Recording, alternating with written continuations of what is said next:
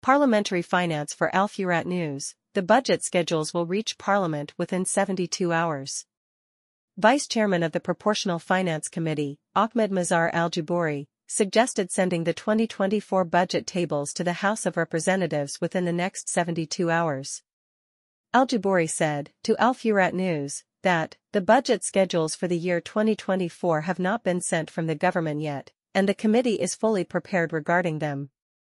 He added, the committee will not take more than 20 days to resolve the discussion of these schedules, but so far, they are the corridors of the government.